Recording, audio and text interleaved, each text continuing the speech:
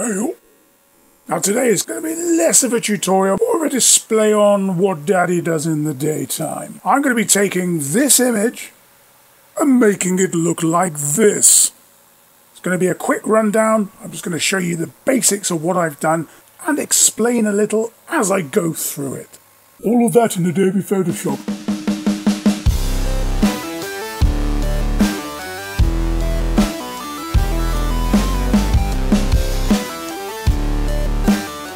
So I started off with a picture of the bride, straightened her up a tiny bit using the crop tool.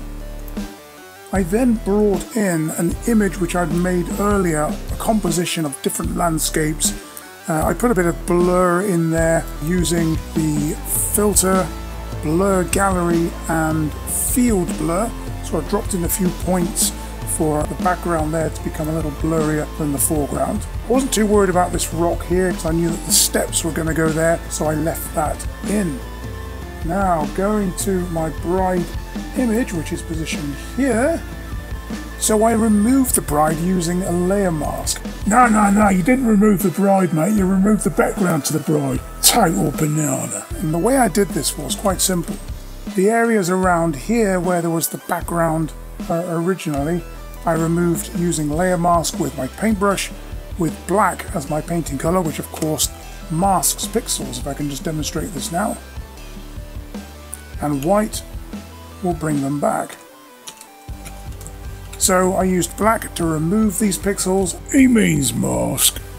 It's a heat wave. And then afterward, I softened the edge of these steps, which I wanted to keep in, using black. Now I kept the layer mask in place, as I always do, because I like to work non-destructively.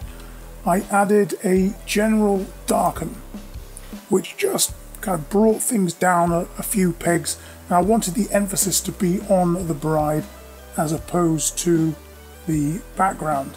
And this was done in the shape. In this particular case, although I don't use levels very often, I just use levels just to very quickly darken that background, and then I jumped onto the mask and then masked out with white the areas that I wanted to be lighter. So I wanted the luminosity to be retained effectively. After this, I added another tweak to the darkness, this time to the general around the edges kind of thing. I wanted to create a bit of a vignette of darkness around the image. Vignette of darkness. Great band name. I then added a plume of smoke that just wrapped around her. I did this very simply. I used a light grey paint on my colour mixer. I chose my paintbrush, created a new layer, and then with my brush on a very low opacity, about 10%, I just slowly but surely built up the smoke by hand, avoiding going over this part of her body, but I wanted it to wrap around and go over the bottom of her dress. So it would lead the eye, it would swoop around her and down to the bottom of her trail. I also brought the opacity down to suit. See, when it's on full opacity it's a bit too much, so I brought it down to around about 60-ish. I then got a picture of some stars. I dropped that on and added a layer mask and painted away the areas where I didn't want the stars to be, and I kept them in the places I wanted them to be. So I thought that would create an effective finish. I then added a hint of blue across the scene, again using curves. So I threw blue on the scene, and then around the areas of like the sky and her face here, I took the blue out. Now the firelight was the most complex part of it. Again, this is using curves.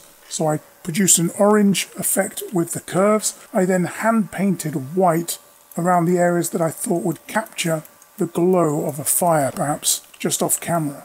Again, using another curves adjustment layer, I added moonlight to the back of her dress. So going into the curves, I went into the blue channel, pushed that up, red channel, left it alone. Same with the green, slight tweak on the green upward, but the RGB was also pushed slightly upward to give it a bit of a glow. And then I added another tweak of darkness to it. Tweak of darkness, perfect. Trying to get those tones in there.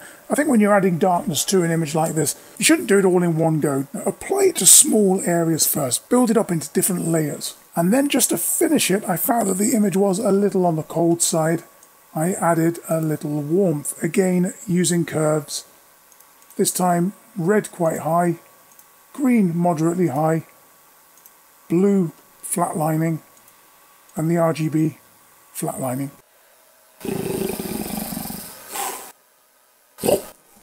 I'm flatlining, mate. So I just wanted that orange glow in there. So what on earth have we learnt today? Use your layer masks.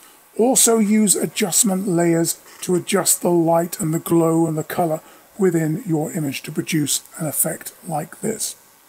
Perhaps you've produced some images very similar. I'd love to see them. Let me know in the comments section below. Until next time, I'll see you on the next one.